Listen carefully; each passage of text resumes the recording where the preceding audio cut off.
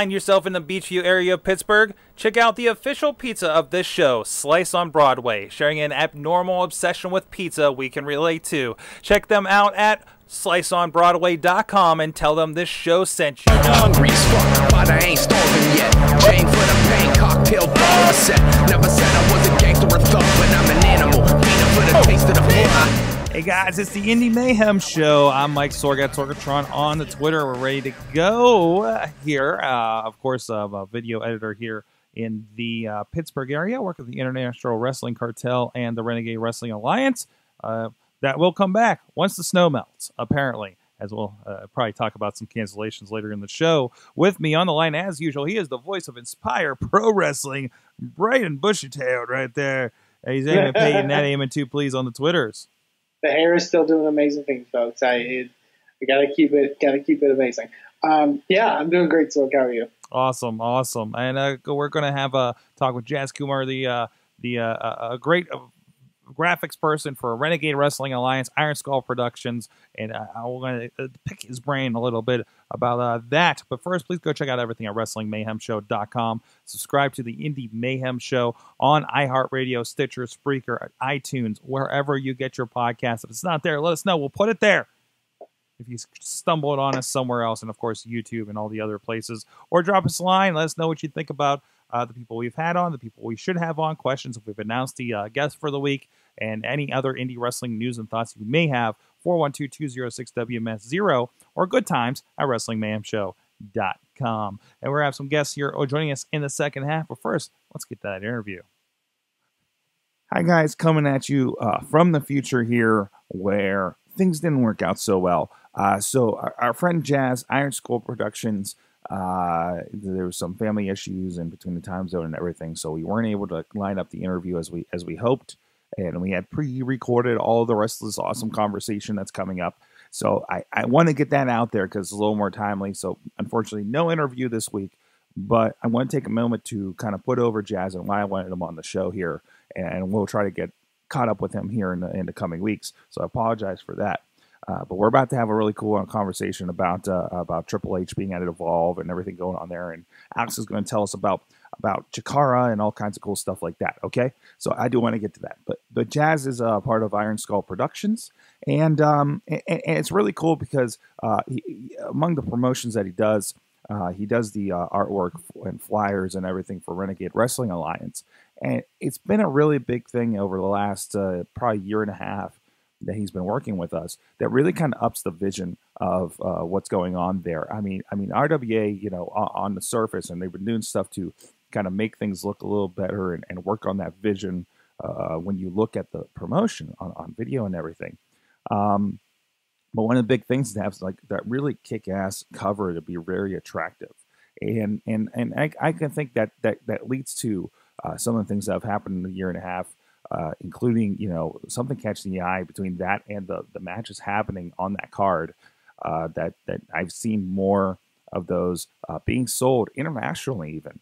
And I think that's really cool to see. Again, kind of lends to the conversation we have very often on the show about kind of the presentation that indies that have little to no money, finding good, talented people to be involved with it, for whatever agreement to make it seem and feel bigger and look bigger than it actually is, to get in front of more people. And I think that's really, really important. So do a quick Google search, look up Iron Skull Productions, hit up Jazz, let him know you heard about him over here on the Indy Mayhem Show. Like I said, in the future, we're going to catch up with him and hopefully sit him down and have some interview time. And just like I said, best to him. Hope everything's going well. Again, some family stuff came up, and that's fine, so hit him up, Iron Skull Productions. Now we're going to go back in time. We're going to, so it doesn't get too weird, we're going to take a look at something from our 10-year party for our Wrestling Mayhem Show. And when we come back, Eamon and I are going to say really weird things as if this interview had happened, because we're trying to make it look like it actually happened. So ignore that part, get to the conversation, and thanks everybody for enjoying the show.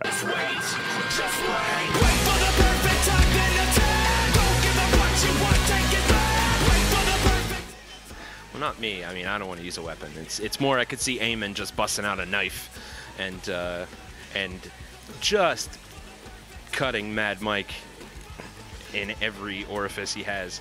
Steam Machine would have emerged victorious from the Mayhem Show Royal Rumble because he has the most unbridled rage that I've ever seen on the show. And LB can get mad. Me, by far. I'm a Hall of Famer, so I would win. Because I take after Edge, and I am the ultimate opportunist, so of course I would win. And I wouldn't be tired at the end either. And then afterwards, there would be a live sex celebration. Just like Edge. I figure we've all hit each other enough with enough objects that it would just kind of be a draw. We would just kind of beat each other until we were all drunk and laying around on the mat. I'm gonna say Wheels, because everyone's gonna feel bad about throwing him out. You really don't know this crew. No. One of the weekly features, of course.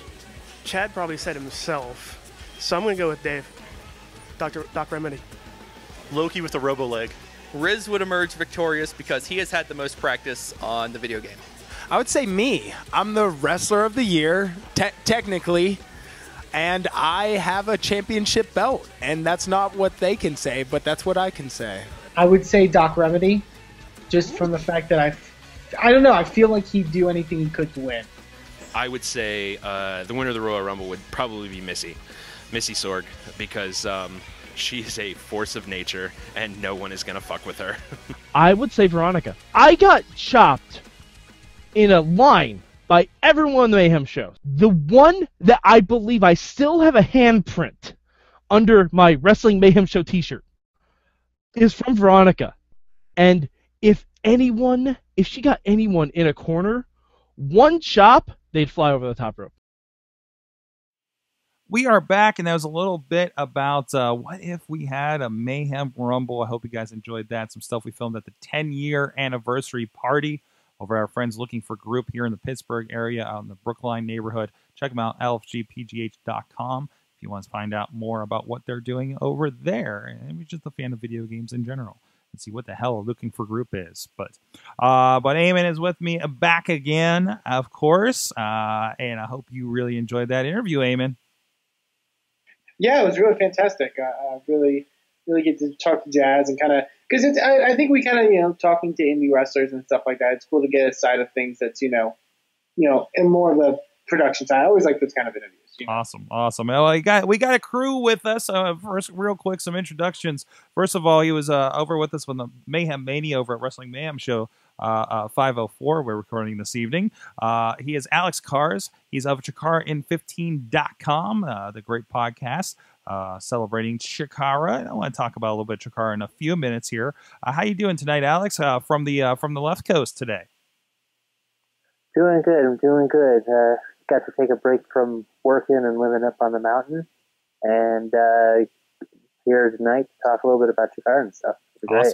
Awesome. And also with us, he's the guy we talk about week to week here. He's the writer of the Around the Indies column over on IndyWrestling.us. Some great stuff we've been pulling together. Keeps me informed on what the heck's going on out there because there's so much happening. Matt Carlins, Mainstream Matt on the tweeters, is joining us. How you doing, Sorg? Hey. So hey. I want to talk about, because the big news from this past week has been this picture that's going around.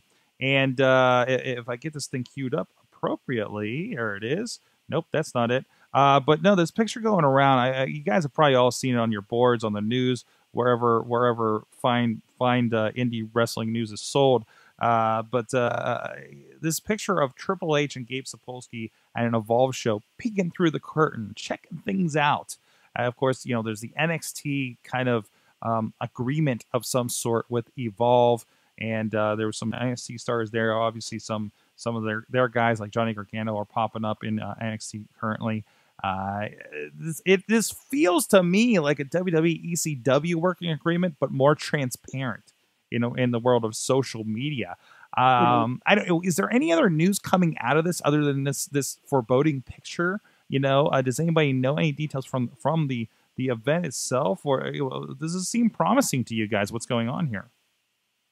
Well, I know it was obviously an extension of some of the stuff they've been working together.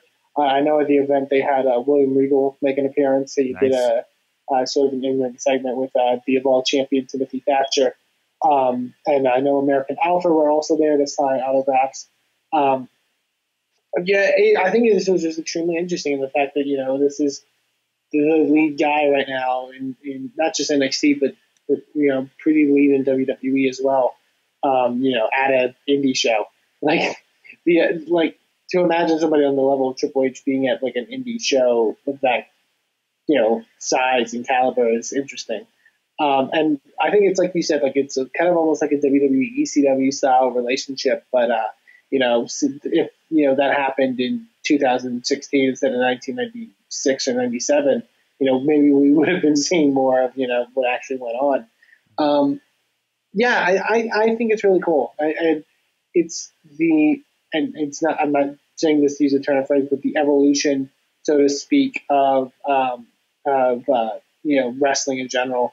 I got to do an interview recently about sort of the state of indie wrestling for a different podcast, feel free to plug them. No, feel free to plug them so people can check it out. Oh, now I feel bad because I don't remember anything, but it's a local Austin, Texas wrestling podcast that talks about sort of the Texas area. Well, we'll tweet it later. I'll have to tweet it later. I feel bad for missing it. The fact that like in 2006, 2007, when I first got into indie wrestling, that kind of wasn't the cool thing. And it was, I don't know who these guys are. Why should I care about these guys? Doesn't matter. Why should I know who these people are? And now you have to. Now you have to know who these people are. Now you have to follow them. Now it's the cool thing to follow them. And that's good to see. But yeah, I think that it's just really cool to see that going in 2016. Certainly. What about you, Carlins? You had some thoughts in this, covering this, and you dug the picture up. What were your thoughts when you got to see that? Weird, just weird, and photoshopped, unlimited photoshops on this picture. Also, Sorg, I don't know if you had a chance to sample all of those things going on. Well, they've gotten folks are having fun with this picture now, and they've decided it's lots of fun to put, instead of like a gymnasium, you could Photoshop anything you want in between that curtain that Triple H and Gabe are peering out at. So it's like, I don't know. It's like, I think someone actually Photoshopped Triple H winning the Royal Rumble between the curtain, and like Triple H is watching himself win. But I've also seen a picture of Triple H like doing the NXT backstage pose with himself after I know it's ridiculous stuff. We're supposed to be talking about independent wrestling, so I don't know if I'm getting off on that tangent. But it's weird, and there's always been a part of me that wonders. We hear a lot about people who are scouting for talent for WWE and how William Regal is out there, is one of those guys who's out there a lot, looking at some of the talent who are on their way up. So I guess you never really know who's watching now. I guess maybe that's the message to maybe all independent wrestlers, is that no matter where you are, Triple H may be peering out at you from behind a curtain backstage, and maybe it's your time to shine. For me, does this whole relationship kind of change how you feel about Evolve, as far as like is it if it and not understanding entirely what the relationship is and all the details are, like how Evolve and WWE are intertwined right now, or even if it's just kind of a handshake agreement. But this is kind of like, does it separate them from the pack of the rest of the indies? Does it put them in like some sort of middle ground where they're above the indies but not quite ROH or something like that? Like, how do you guys feel about like where Evolve has positioned itself now? Well, personally, I feel that it's a case of Evolve has the talent level of a Ring of Honor without the competition factor. They're doing pay-per-views and they're running sort of smaller venues. Like Evolve doesn't necessarily draw gigantically.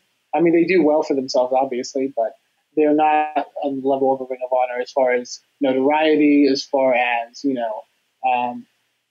stuff like that goes. You know, so I think that's one of the main reasons the relationship happened in the first place is that, you know, they don't have to worry about Evolve being a competitor, so to speak. But there is that wealth of talent that is there. I think that,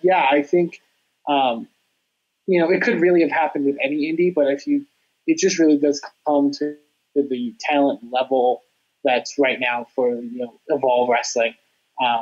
You know, and also location wise, since they're mainly kind of home based, WWN is based out of Florida. So, I think that also plays a factor. So, but hey, you know, I think good on them, you know. Yeah, I think it makes you wonder, like, okay, is this going to be the feeding gap? Is this the NXT to the NXT to look at talent? Because, you know, Gabe, I think, has a good eye for talent over the years, you know, seeing his years with Ring of Honor to what Evolve does. And again, Evolve doesn't seem like it's not outwardly, you know, it's not accessible to me, you know, like I feel like other feds may be. You know, I'm not ready to sink a bunch of money into it to check out what they're doing, right? But does this mean, like, I mean, this is a group that's done, you know, with the WWN network, the live network, where they've done pay-per-views for a while. Maybe they're doing something there, and the WWE's like, well, hey, they got X on their own doing this. If we put, you know, a minimal amount of money into them, what could we do? Would we have another brand for the network? You know, maybe they're auditioning for something like that. And now there's another brand on top of NXT where something completely different is happening. You know, maybe. Who knows? Who knows? NXT has become the thing that the brand split was supposed to be.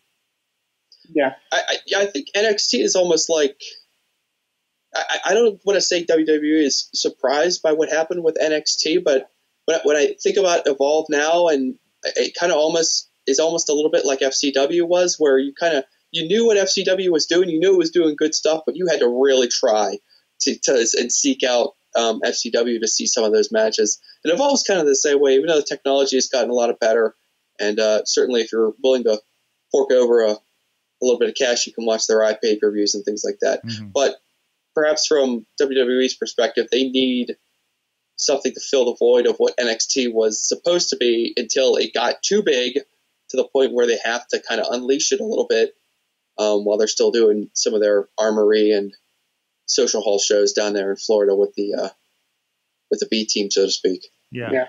Alex, what are your thoughts on this? Well, yeah, I generally agree with the rest of you guys on it. You know, it's just funny because, like, I can't, like, I guess mostly I'm just happy for Gabe and the guys at Evolve, because, like, I remember when they were first doing Evolve shows, because the thing about this was that they were like, because Evolve was, I'm trying to think of a good way to put it, because originally it was a whole thing about there being the Evolve brand and then the Dragon Gate USA brand, which in the last year or so has been kind of quietly faded away. But the actual, like, the Evolve brand itself has been interesting to see. Again, if you know, to put it in a cliche of sorts, the evolution of that brand has been very interesting, because it started out with, you know, like, the point system, and there was no, like, Evolve title, and just the growth of the company itself. And so, well, yeah, sorry. And so, like, just in general, like, it's just really great to see the company kind of at the point where they're at now, where they're having kind of this working relationship with WWE, with NXT in particular. Because I was just thinking, it also does take me back, kind of what Sorg was saying, take me back to stuff like OVW back in, like, the early 2000s, where you see, like, kind of, you know, these stars before they were stars. And it's even, like, the little things, like a WWE.com article on, like, the top 5 stars of Evolve. Mm-hmm. Stuff like that is just amazing to me. Yeah, definitely. Well, it'll be interesting. We'll see how this goes and where this goes from here. Hey, there's other feds, and we kind of teased it. The idea of what if there was a Chikara invasion over on Wrestling Mayhem show for some debuts. I think that was around our big question this week. We got the guy that's in the know of Chikara, covering it from all the angles. Chikara in 15. Alex, can you give me just a quick kind of preview? You've been on the show, I think, before talking. We talked a lot about how the last season ended with Bryce Remsburg and everything. What are the expectations? What are the vibes going into this weekend's big series of events for the promotion? Well, it's interesting because because the first thing, like when you go to the events page on ChikaraPro.com, the first thing you see for season 16 is kind of what Bryce touched upon the last time we talked to him, was the idea of like the Wrestle Factory, the new Wrestle Factory over in Philadelphia, being more of a home base. And it's been very interesting because like when you look at the events page, it's basically like a lot of events are at the new Wrestle Factory this year. And so kind of heading into this weekend, another theme that you'll see throughout the events already scheduled for this season are lots of double shots and almost triple shots in some cases. But this weekend is a double shot at the new Wrestle Factory in Philadelphia. The first show is at 2 p.m. Eastern Time. So a nice afternoon matinee show, if you will, with Days of the Phoenix. And then at 7 p.m. Eastern, I believe it is Five Senses. So there's a lot already kind of happening with the shows to kind of start off the season. Awesome. And I mean, we have some pretty fun news with Princess Kimberly as the main champion and everything. Any expectations? Like, are there any big names coming through, or we're just kind of seeing the characters evolve? And I hate using that word again, concerning today's news. Or more of the same awesome Chikara action. Yeah, it's like I think one of the big interesting things is obviously like we have last season we had the Challenge of the Immortals, and while it's generally agreed that maybe they won't necessarily go to that length, that depth of that kind of thing for a little while, you still actually see some stuff that kind of come out the other end of the Challenge of the Immortals. For example, one of the matches in the evening show, Five Senses, is the trio of Ophidian, Argus, and Shenron, who were teaming together as the Snake Pit during the Challenge of the Immortals, taking on the newly reformed colony of Fire Ant, Worker Ant, and Silver Ant.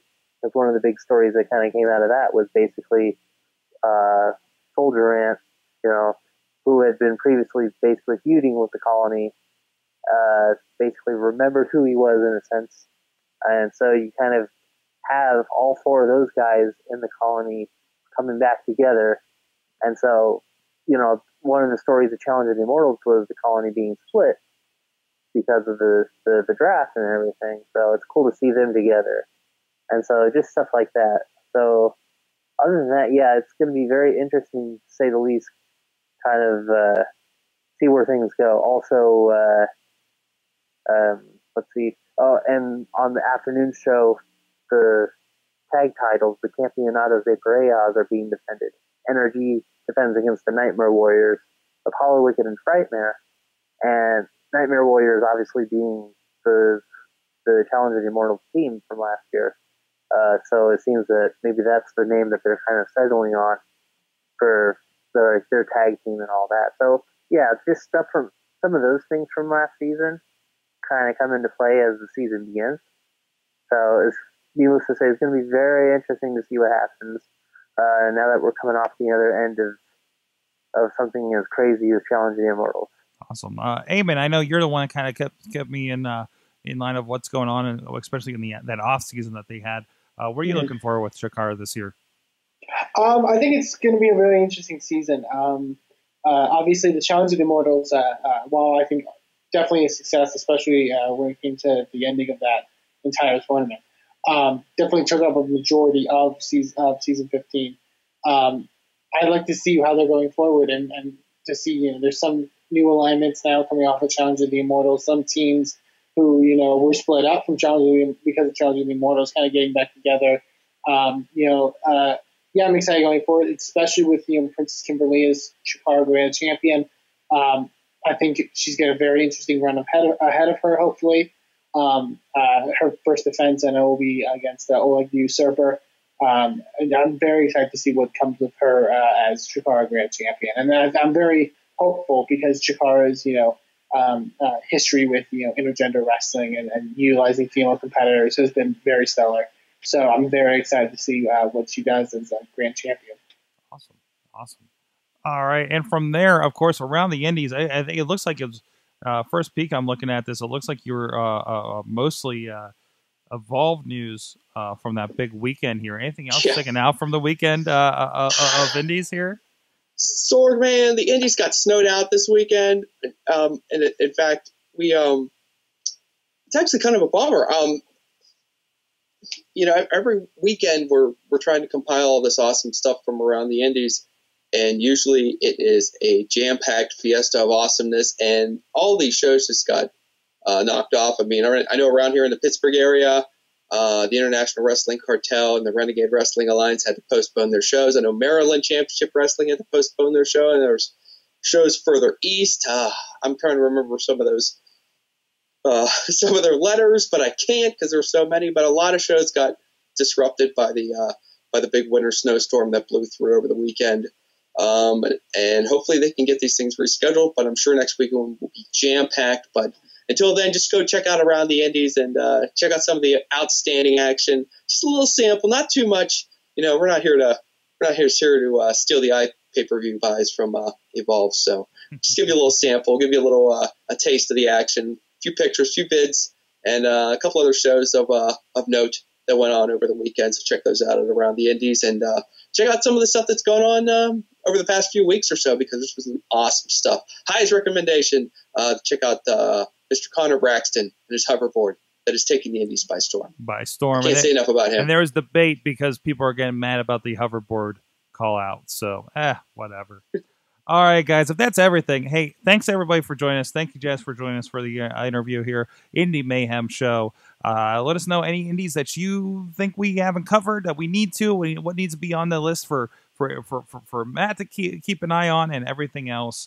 So much. Thank you so much, Mainstream Matt on the Twitters, and check out his columns again, indywrestling.us, and also some stuff over at WrestlingMayhemShow.com. He's been an awesome help to us over there as well. And of course, Alex Kahrs, ChikaraIn15.com. What else you want to plug there? Well, kind of related to that, I mentioned on Wrestling Mayhem Show, but later this week I intend on getting the recordings done for the return of Chikara in 15, just in time for the season 16 premiere. And I'm also recording the Chikara 101 season 15 awards, which were voted on by the 101 forum community. And so it was a lot of fun to see the votes coming in for that, especially for best blogger. I'll get more into that with the award show itself. And so, yeah, those shows are going to be recorded this week, and it's going to be good to get back on the swing of things with Chikara. Awesome. And of course, Eamon Paton, the voice of Inspire Pro Wrestling. Check out everything going on there, InspireProWrestling.com. Yes, indeed.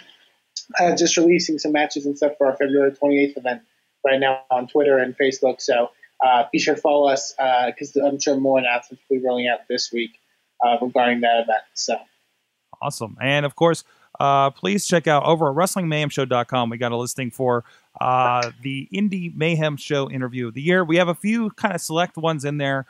Some of the ones that kind of came to mind that I think people would have been into from this past year.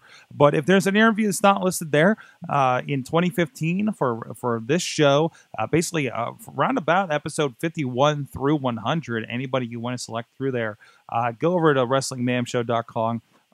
Click any of those links for the Mayhemies 2016. Get your picks in there for main wrestling, and also check out the videos that we had put together. We sat down with some of the great minds in Indy Wrestling, Joe Dombrowski of the Montreal Theory, Justin Plummer, promoter for the International Wrestling Cartel, and Chris LaRusso, 10-year veteran and popping up, of course, also in Ring of Honor. Give their thoughts on the wrestling world in general and their nominees for you to vote on. And you can write in your own if you don't agree with what they had to say. So go check it out, WrestlingMayhemShow.com, and check out everything else. Subscribe to the shows, 412-206-WMS0, Good Times at WrestlingMayhemShow.com. Thank you, everybody. Support all of our friends that have been on the show here, interviews, or just talking indies with us like these guys have this evening. And please, above all, also support indie wrestling. For the taste of the floor. Sick, you know how I act now. If you got a problem, come and see if I'm a back down. Act wild, steady sipping Jack now. Show is a member of the Sorgatron Media Podcast Network. Find out more at sorgatronmedia.com.